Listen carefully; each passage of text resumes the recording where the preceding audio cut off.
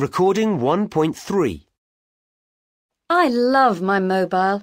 I didn't get one for ages, but now I don't think I could live without one. I hardly ever call people during the day because it's quite expensive, but I text my friends all the time.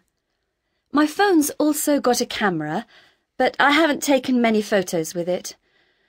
Also, I feel much safer with my mobile and never leave home without it, especially at night.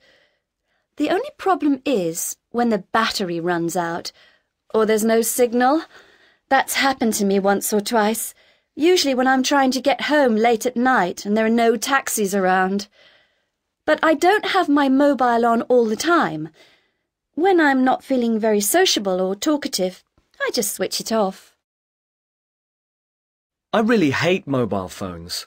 None of my friends can understand why I haven't got one, but no one thinks about how annoying mobiles are to other people. Everyone always talks very loudly when they're on their mobiles, and I can't bear listening to other people's conversations when I'm on the train.